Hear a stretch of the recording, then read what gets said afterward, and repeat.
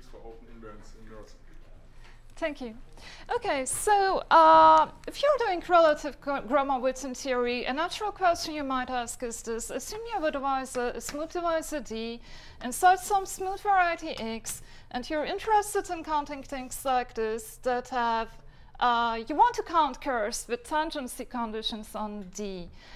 This is a more difficult question to answer than it sounds like, because you may run into several transversality issues that you need to do some bubbling off and change your target. And I would like to propose this question in a way that you can treat it without modifying your target, and also in a way that you are not considering only smooth divisors, but divisors that allow normal crossing singularities, like if you take the anticanonical divisor in CP2. And then what you want to do is, you want to do log Gromov-Witten theory, a theory developed by Gross-Siebert and Abramov separately. Okay?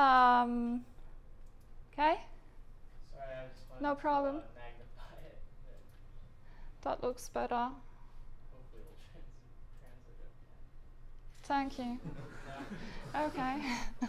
Not much difference. Is it fine? Okay. Okay, so log Gromov-Witten theory is a generalized version of relative Gromov-Witten theory, where you can also consider not only smooth divisors, but ones with normal crossing singularities. And you're encoding the contact orders with some structure called the log structure. So you endow both your domain and your target with a structure called a log structure. And this determines the contact orders. And in standard log Gromov-Witten theory, these turn out to be always positive, but a recent insight is if you want to study degenerating holomorphic curves with boundaries, then you need to allow some more generalized theory and allow negative contact orders. And thus, this group of all these 4 people came together, and they are writing a paper now called Punctured Log Gromov-Witten Invariants, which should appear soon. And these are the more generalized versions of relative Gromov-Witten invariants that are interesting for symplectic cohomology as well as some mirror constructions. Okay, let me start by telling you what a log structure is. So if you have a divisor, then you want to construct, I'll just give an example of a basic log structure, not the general definition. Take a sheaf of monoids on your scheme X, and you want to add it to the data of a map to your structure sheaf, so that this map will restrict to an isomorphism once you look at the invertible elements of your structure sheaf. And if you look at the sheaf of regular functions that have zeros on your divisor D, this gives a standard log structure, and you just look at inclusion.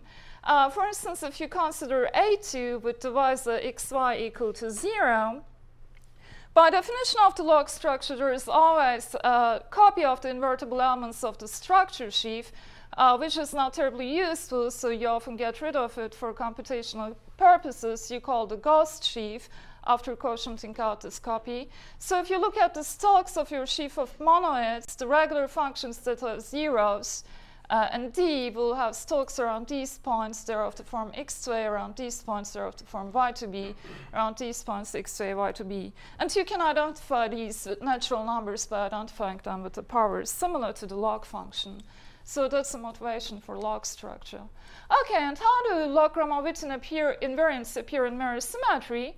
The construction of mirrors suggested by Gross and Siebert is that whenever you have something, say Calabi-Yau, you put it into a degeneration, and they're considering special degenerations called toric degenerations, and the aim is to construct a mirror degenerating family.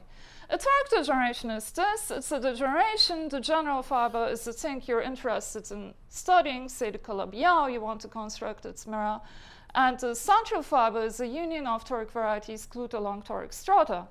For instance, you can consider a degeneration of K3 surfaces given like this, and the central fiber will be a copy of unions of four copies of CP2 glued along CP1. And the nice thing about these degenerations is you can associate to the central fiber an integral affine manifold with singularities. In this case, it's the tetrahedron. And the integral affine manifold admits 24 singular points as its singular structure. So you can cover it with charts, the transition functions in GL and Z, semi-direct product Z2, away from these 24 singular points. And the singular structure is determined by the log structure. So what you do is you endow the total space of your degeneration with the log structure, the divisorial log structure I was talking about. You take your central fiber x0 as a divisor inside the total space, and then you pull back the log structure to x0. And then this log structure turns out to be a nice log structure where you can find charts for it away from a singular locus, and the singular locus of the log structure fibers over the singular locus of the singular affine structure. And that's how you use log geometry to determine this integral affine manifold plus some combinatorial data. Then what you do is you run the Gros-Seibert algorithm. You first construct from this integral affine manifold B check a dual integral affine manifold with some dual combinatorial data. You apply a procedure called discrete Legendre dual, and then you do some scattering algorithm on this dual integral affine manifold. It's similar to a Kontsevich-Seubelman algorithm, a pretty complicated algorithm that's used to construct the coordinate ring of the mirror family. That's essentially the Gros-Seibert reconstruction theorem and their annals paper.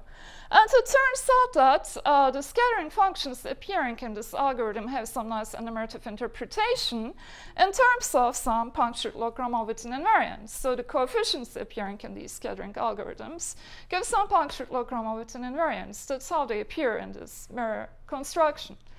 And there is an alternative mirror construction proposed by homological mirror symmetry, which I will not talk too much about. It roughly proposes that if you have some non-compact clavia, you can construct a ring called the symplectic cohomology ring, which gives some Floer theoretic invariance, and take the proj of this ring to construct your mirror. There are a lot of people doing symplectic cohomology, the inventors, Paul Seidel, and many other people, Mohammed Abu Zaid. There are many people who know a lot more very well about it, so I'm not going to talk much. And the main dream what we had is we wanted to provide an algebraic geometric approach to the symplectic cohomology ring in terms of punctured log Gromov-Witten invariance.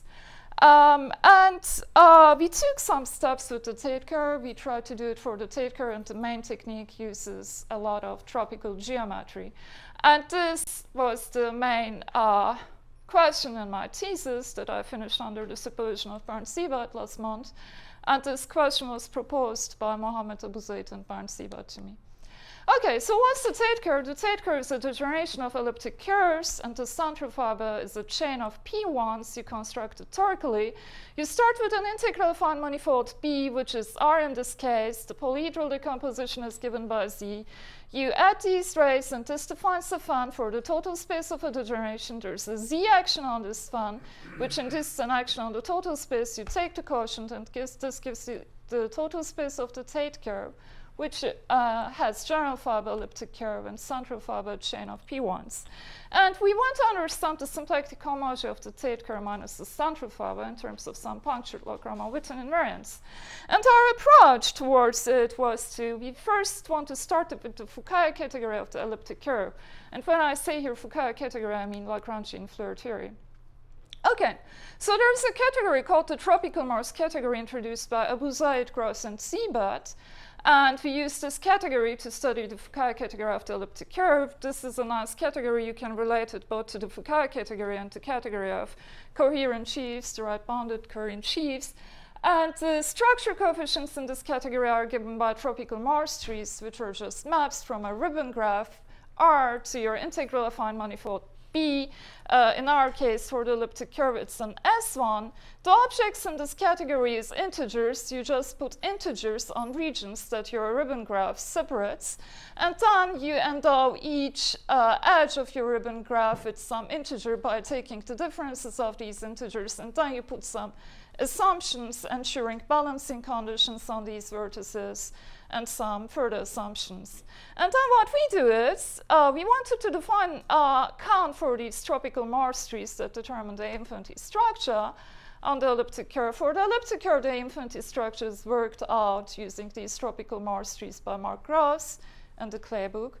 What we do is we lift these, the images of these, you get some, an S1, you get some things, and we lift these to the upper half plane along radial directions, these images of these tropical marsh trees. And then we obtain all these things, radial directions, and then we patch these together, looking at some balancing conditions, the balancing conditions solved due to some balancing conditions there. And then we obtain objects like this. They essentially are patched together by lifting tropical marsh trees to the truncated cone. This is at height 1r, and they live over the upper half plane over height 1. And these look like tropical curves, very similar to tropical curves, except that they are truncated. And if you extend them, they will all pass through the origin. They have positive and negative ends. And we define some counting problem for these objects. And then what I do in my thesis is to find the corresponding punctured log-Gromov-Witten invariants to these objects and show that the counts equal. To define the corresponding punctured log-Gromov-Witten invariants, I take this upper truncated cone, which our tropical corals live. I put it at height 1. I take the cone over it, similar to the Tate curve construction, except this time, instead of starting with R, I start with the truncated cone. And this gives the degeneration of the Tate curve by construction. If you apply the same method, you obtain a variety whose central fiber is a chain of P1s times A1, and general fiber is the Tate curve itself. Okay, and what you show is you apply some tropical geometric techniques and define some log corals in the